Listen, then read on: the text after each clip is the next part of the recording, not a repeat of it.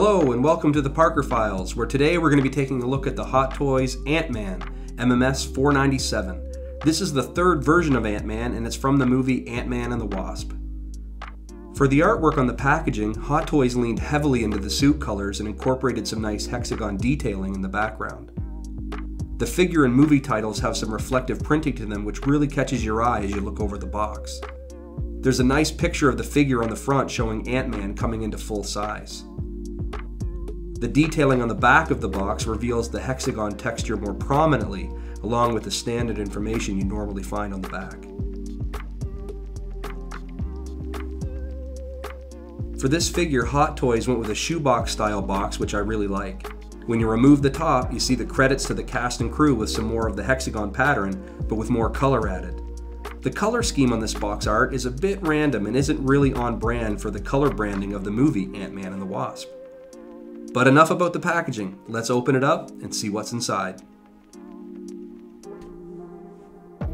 Here we have Ant-Man shrunk down to 1/6 scale size.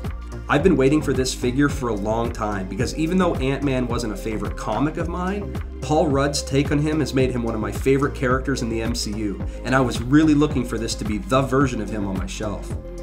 The first version nailed the head sculpt, well, the face sculpt. But the costume, well, it was just a little too old school for me. And the Civil War version, well, it just didn't do it for me at all. So when this was released, I was in, and I had high hopes, even for the new head sculpt, as the previous version looked a little too much like Ben Affleck. So again, anticipation was at a high for this figure, and I have to say, first impressions are mixed, at best. And not just because of the head sculpt, which we'll get into. So we'll start off with the negatives, and then we'll find our way to end on the positives. First, the overall production level on this figure is a bit of a mixed bag. All over the figure, I see things that appear to be shortcuts, which doesn't make sense seeing as how this figure took so long for us to get in hand. The knee pads appear crooked to me, which jumped out right away, and I don't see them staying on well with constant articulation. The boots look great, and I'm thankful for the split boot design, but there isn't a lot of movement because the top flap of the boot is not floating. The other 2 points of initial cringe are the elbow pads and the length of the arms. The elbow pads have unsightly gaps all the way around them, and like the knee pads, I just don't see them staying on well or long. Speaking of long, the arms, specifically the forearms, they look off to me and they remind me a lot of the Daredevil figure. Now on to the positives. This suit pops, and I love the materials chosen, the way the colors work with the materials, and the fine detailing. The red has a really nice tint to it, and combined with the material choice, it has a shimmer or a sheen to it as the light hits it, which really sets it off. The black rubbery material is textured differently, and the contrast makes the suit look like a perfect combination of the first suit with a modern twist. The silver pieces finish the look off really well. The belt and arm gauntlets have been cast perfectly, and the red translucent touches almost make them look as though they're lit up. The back plate is on par with the other armored style pieces, and the helmet is truly what makes this figure come to life. The detail is so good, from the mold and the paint app down to all the different materials used. Looking through the red lens and seeing his eyes makes this by far the choice for posing for me. In terms of accessories, Ant-Man doesn't come with a whole lot. First up, let's take a look at the laboratory carry-on. I love the moment in the movie the first time I saw it where Hank Pym shrinks the lab to take it on the road with them. The detail in this accessory is incredible. As you look at the roof and along the sides, you really feel like you're holding a building in your hands. The radars and antennas on the top are rubber and move, so you don't have to worry too much about breaking them. The handle doesn't extend, but it is removable. The second handle is a fully extended telescopic one, and the wheels actually move, which allow you to have him carrying it along. What's odd with that attention to detail is that they didn't add a hand that could grasp the handle. I sometimes wonder how Hot Toys can be so amazing at some details and then miss other things completely. One hand he does come with is this one, where he's about to activate the Pym particles to change size.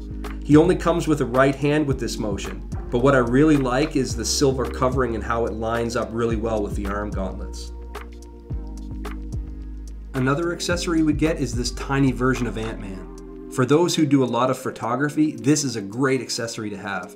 It's really well done, both the sculpt and the paint application, and I think that there are a lot of creative applications for this. Back to 1/6 scale size, here's Antman with another accessory. Here we have one of two size transforming discs. One has a blue center, which makes things big, and this one in his hand has a red center, which makes things shrink. These are fairly plain in paint application, obviously due to size, but they're a nice accessory to have. Antman also comes with only one hand that can be used to hold these. Now speaking of hands, these open hands are huge! Like the long, out of proportion forearms, these fingers are super long. I mean, it looks like Antman could palm a watermelon. In these more dynamic style poses, the engineering in the shoulders really stands out. The shoulder pads are held into place with Velcro and they're removable. This is a nice detail as they allow you to remove the pads, position the arms, and then reapply the shoulder pads for a more natural look. So for accessories, he doesn't come with a whole lot that I would term usable. He does come with a stand, as all figures do, that says Scott Lang on it instead of Antman. And he comes with a little backdrop that I don't have any interest in using. What I would have loved is if we had gotten the Hot Wheels carrying case that held all the cars they used, or maybe a small version of him flying a bug. But that's it for accessories. Now let's talk about the smile that broke the internet. Now before we get there, let's talk about the little helmet accessory. This is to model the retracted helmet, and it looks really sharp, especially when combined with the backplate.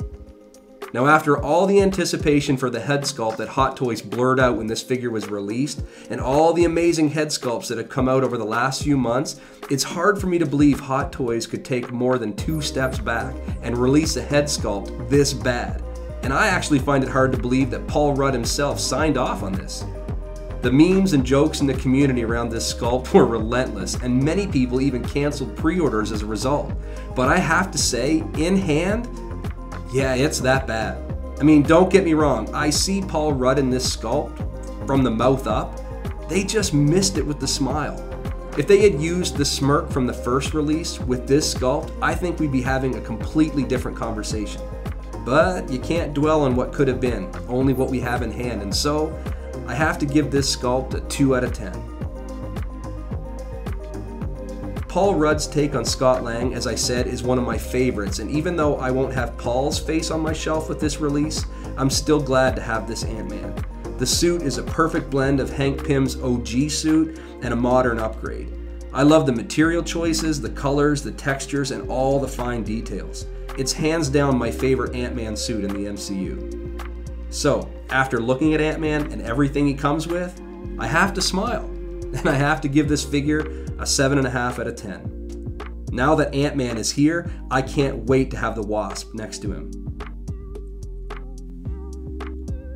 I hope you enjoyed this video and that you want to stay tuned for more. If so, take a second and hit that subscribe button. There'll be more 6 scale figures and diorama reviews coming your way. Until then, stay safe and collect because you can.